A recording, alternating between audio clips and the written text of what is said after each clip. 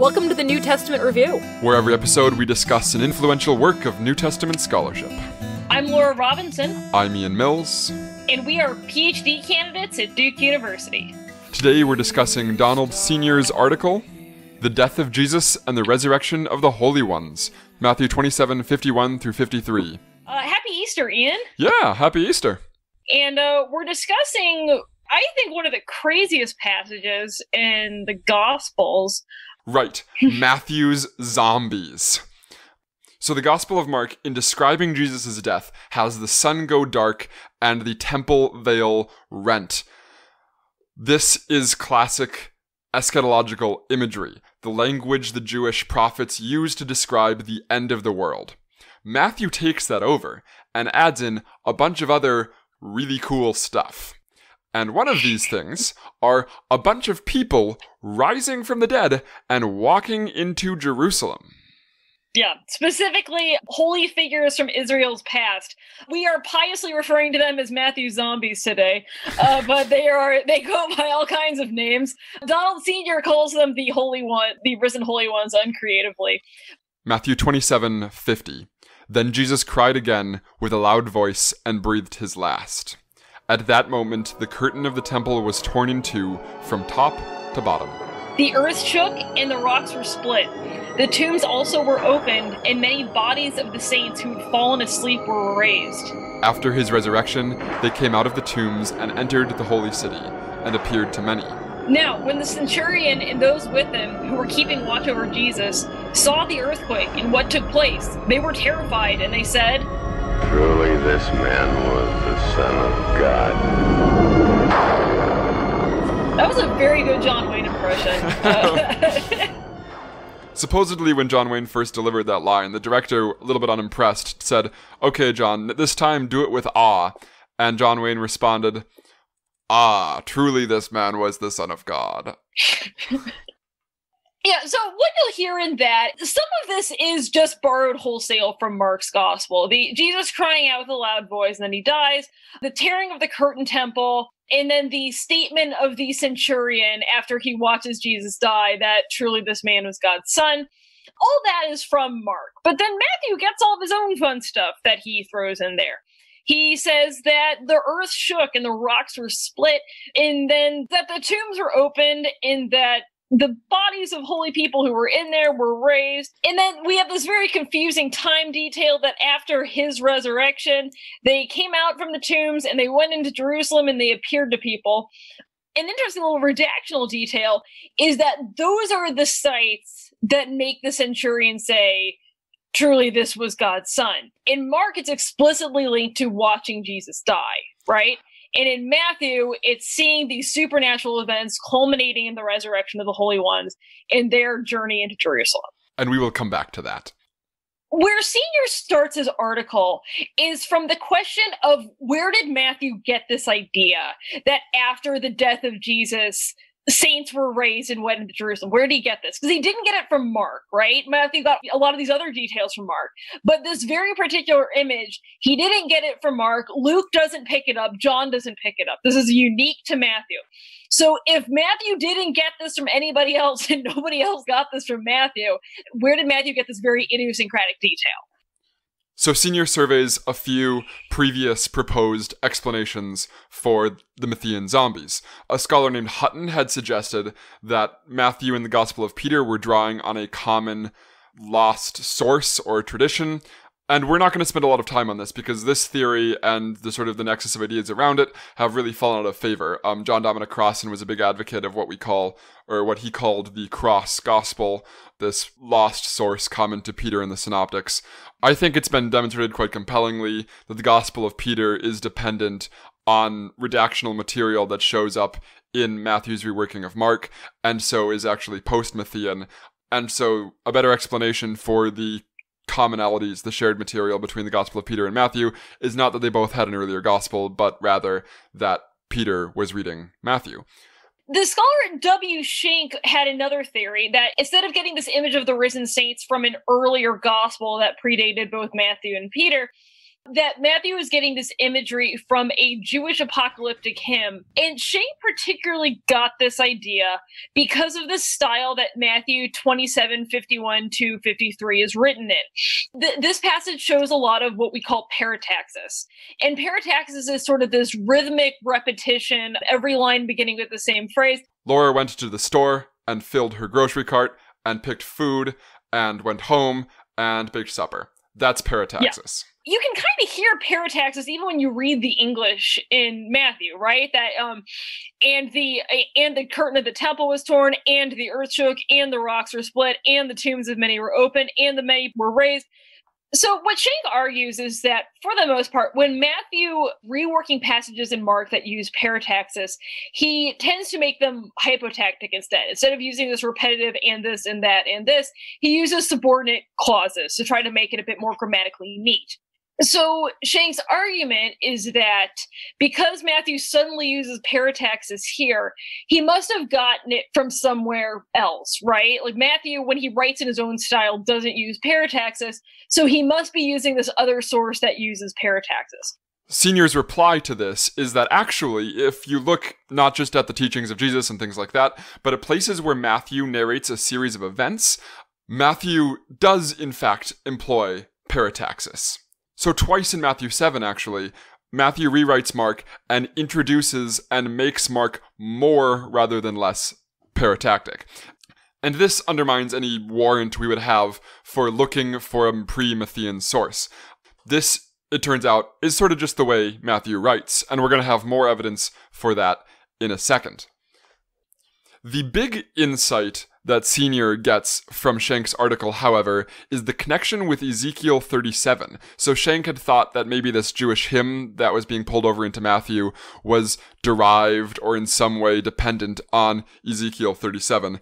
And this Senior, and most reception of this passage subsequently, has thought is exactly right. Yeah, so Ezekiel 37 is a passage that becomes really popular in Second Temple Jewish literature about the apocalypse and about the eschatological restoration of Israel. And this is a prophetic passage where Ezekiel receives this vision of dry bones. Ezekiel he sees a bunch of dry bones that are scattered all over the valley, and God tells him to prophesy to them, and when he does, this wind goes through the valley and connects all the bones together, and sinews and flesh covers them, and he has this giant army standing where the dry bones used to be. Okay, so here's how the passage ends. This is Ezekiel 37:11-13. Then he said to me, "Mortal, these bones are the whole house of Israel." They say, "Our bones are dried up, and our hope is lost. We are cut off completely." Therefore prophesy and say to them, "Thus says the Lord your God, I am going to open your graves and bring you up from your graves, O my people, and I will bring you back to the land of Israel. And you shall know that I am Lord when I open your graves and bring you up from your graves, O my people."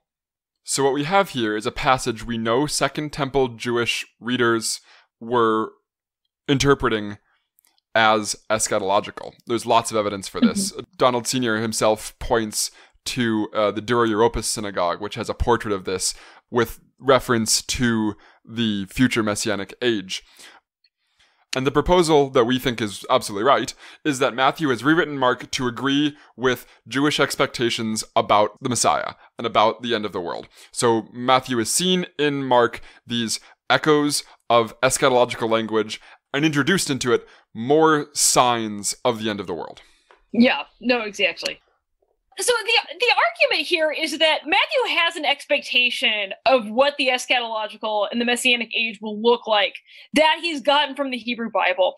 And he's working a lot of material from the Hebrew Bible into his narrative in a thoroughgoing way to bring this idea out, right? The classic example of Matthew doing this is the triumphal entry narrative in Matthew's gospel.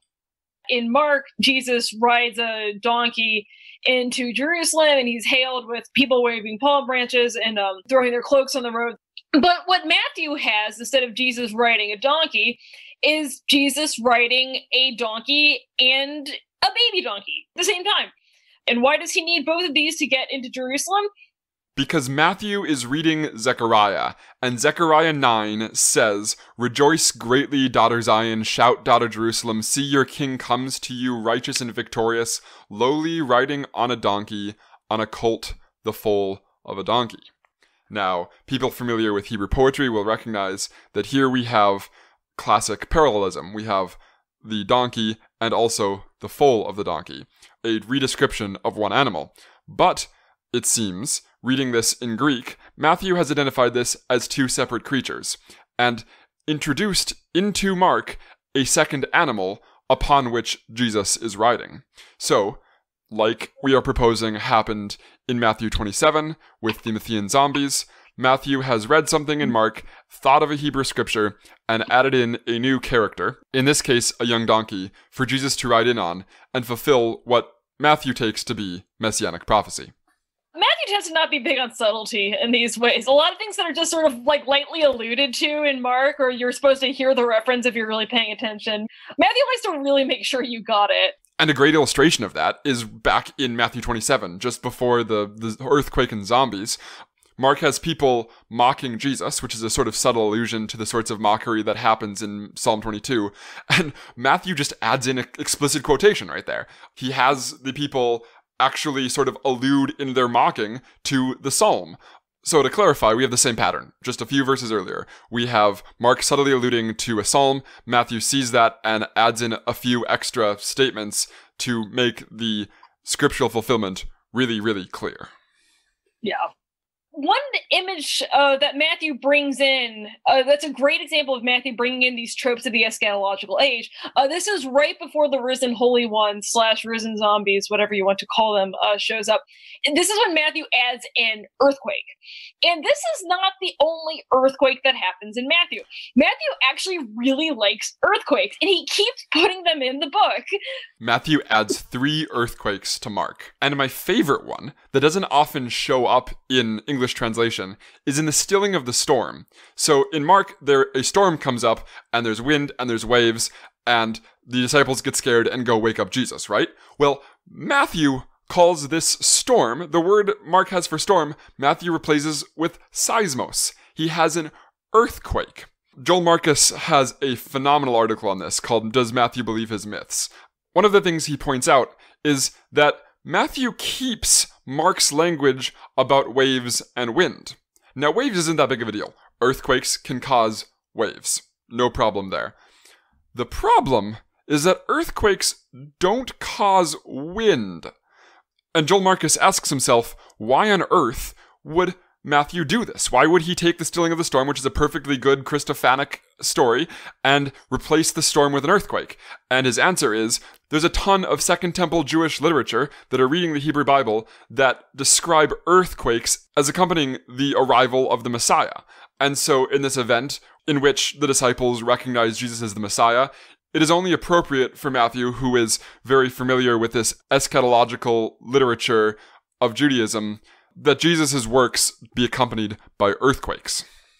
Mark has in his eschatological discourse, Jesus say that earthquakes will appear in the end times. He says this in Mark 13. Matthew just takes this eschatological image of the end of the world and shoots it back into his narrative, which is the thing that Matthew loves to do. The point that we're trying to get at with the earthquakes is that we can see places where Matthew has already taken eschatological language from the Hebrew Bible, from Second Temple Jewish eschatological traditions, and retrojected them into his narrative and reworked them in his rewriting of Mark to make them part of the historical story of Jesus, to bring these eschatological themes the whole way through the text. So, just like Matthew did this with earthquakes, he took earthquakes and he put them at big eschatological moments in the text. What we're arguing, and what Senior is arguing, is that Matthew is doing the same thing with the resurrected saints, right? That he is taking this image from the Old Testament that signifies this coming of the eschatological age, and he's working it into his crucifixion narrative because that's what Matthew does. And what does Ezekiel say? Ezekiel says that I, God, will break open the graves, the righteous will rise up out of them, and they will march into Israel. Now, in the context of Ezekiel, this has to do with the restoration of the exiled Israelites. So they're actually marching from other countries into Israel. But they can't really do that in Matthew. They're tombs outside They're already there. Yeah, exactly. They're tombs outside of Jerusalem. So what do? Well, it's pretty much the same story. You have the graves split open, the dead rise up, and they march into Jerusalem. Okay, so assuming we've convinced you all that this is in fact how Matthew is rewriting Mark, there are some serious parallels to this between this podcast and my dissertation. Let's look at how this changes and affects the way we read Matthew. I would argue that the biggest change that Matthew makes from Mark is the role of the centurion in the story. In the Gospel of Mark, the centurion is presiding over Jesus' death. He sees Jesus die, and then he says, surely this was the Son of God. So some people have argued that the centurion is not supposed to be, this is an argument that Joel Marcus and I think Mark Goodacre has this in print too. The centurion is not being sincere in the Gospel of Mark. The centurion is looking at Jesus, who said he was the Son of God, who barely lasted 3 hours on the cross, looks at him die and says, yeah, that's a Son of God, all right, right? And this would fit really well with a major tendency in Mark, that Mark really loves irony as a mode of revelation. That whenever Jesus is at his most humiliated and in his weakest is when the fullness of who he is actually being revealed. And Joel Marcus has an article on this topic that is one of my all-time favorite articles. That is Crucifixion is Parodic Exaltation. And he points out that over and over again, Mark has people ironically, non-sincerely, say things about Jesus that the author of Mark believes are true. And so there are people in Mark 14 who are mocking Jesus, who say things. There's the Titulus that says he's the king of Israel, which presumably whoever wrote that. The pinnacle of this, of course, is the crucifixion itself, which is described as a sort of raising up and enthronement, which Mark sees as true, but presumably the people crucifying him and hailing him king of Israel, putting a crown of thorns on him, aren't intending sincerely. So this fits in a Markan pattern of irony, of opponents hostile to Jesus saying things about him or doing things that Mark wants to tell you, the reader, are in fact true. The way Matthew takes this material then of the centurion derisively and insincerely saying, this is truly the Son of God, in response to the death of Jesus, Matthew completely flips the story on its head. Instead of watching Jesus die, the centurion is watching everything go bananas. He's watching a major earthquake. He's watching tombs break open. He's watching dead people come to life. And once the centurion sees all this, then he says, surely this was the Son of God, which is clearly sincerely meant, I think, in response to these things, that this is a supernatural thing. And it turns the moment that the centurion speaks not into an ironic confession, but into a very sincere and truthful one. The role of the centurion has become really different. Once again, we have Matthew not being terribly subtle. Mark is kind He's of... not a subtle guy. Yeah. Mark, I think, is a sort of ironic genius, and Matthew here is sort of throwing it in your face. Matthew thinks you're stupid. One interesting theological payoff for reading this, though, is we have now in Matthew not only signs of, calamity, which we have in Mark, but also an explicit act of God's vindication, Senior points out, accompanying Jesus' death. Raising people from the dead, the holy ones from their graves, is God intervening into the world in an act of salvation, and that accompanying Jesus' death, Senior argues, points to soteriological and salvation historical significance for the death itself. So to be clear, the contrast is a bunch of really traditionally, classically bad stuff happens when Jesus dies in Mark. In Matthew, we have Jesus' death itself being accompanied by a traditional act of God vindicating a figure, or God intervening to make something good happen. Yeah, he performs this sign of salvation, and that accompanies the death of Jesus, which makes the death of Jesus, it's a lot less bleak than it is in Mark. In Mark, I think there really isn't anything to soften the blow of the crucifixion scene. It's pretty much as bleak and as brutal as you can get. But in Matthew, we have this sign of salvation that comes immediately after the death of Jesus. Yep. Very different from the Gospel of Mark. And interestingly, Matthew is one of the few authors who seems to assign salvific significance to the death qua death. For Matthew, the death results in the forgiveness of sins. And while we are so accustomed to that being sort of the way Christians think about salvation, it's remarkable how rare that is in the New Testament. Luke doesn't ever say that. Paul pretty much never says this. Paul seldom talks about forgiveness, period. But ties deliverance, justification, setting right language with Jesus' resurrection as often as anything else.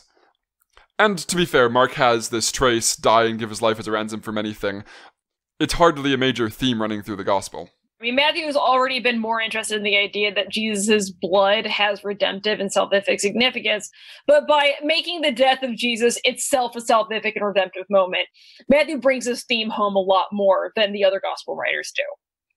All that is to say, this image of the holy ones rising from their tombs and going into Jerusalem tends to get glossed over when people do their passion readings for Good Friday. It tends to not make it into the Easter pageant. It tends to be something that we don't really talk about a lot. As strange as it is and as foreign as it seems to the crucifixion story, it's doing really important work in Matthew's gospel, and it's carrying a lot of weight to explain how Matthew sees the crucifixion of Jesus functioning in salvation history. So yes, Matthew is taking over Mark's signs of the end of the world and adding a few more of his own. But in reaching back to Ezekiel and taking over this particular sign, this act of God saving Israel, he actually transforms what these mean. No longer is it just God's judgment upon the world, but also an act of God's salvation. Jesus' death is a moment for Matthew where God intervenes to save his people. Well, happy Easter, Laura. Happy Easter, Ian. Thanks for talking about this very interesting topic and a good article. Yeah. We hope you all are staying safe and not going to large Easter gatherings. If you're the kind of people who celebrate Easter, thanks for listening in and joining us for this holiday episode. If you're not, we hope you enjoyed some talk of zombies. Stay inside and stay safe, everybody.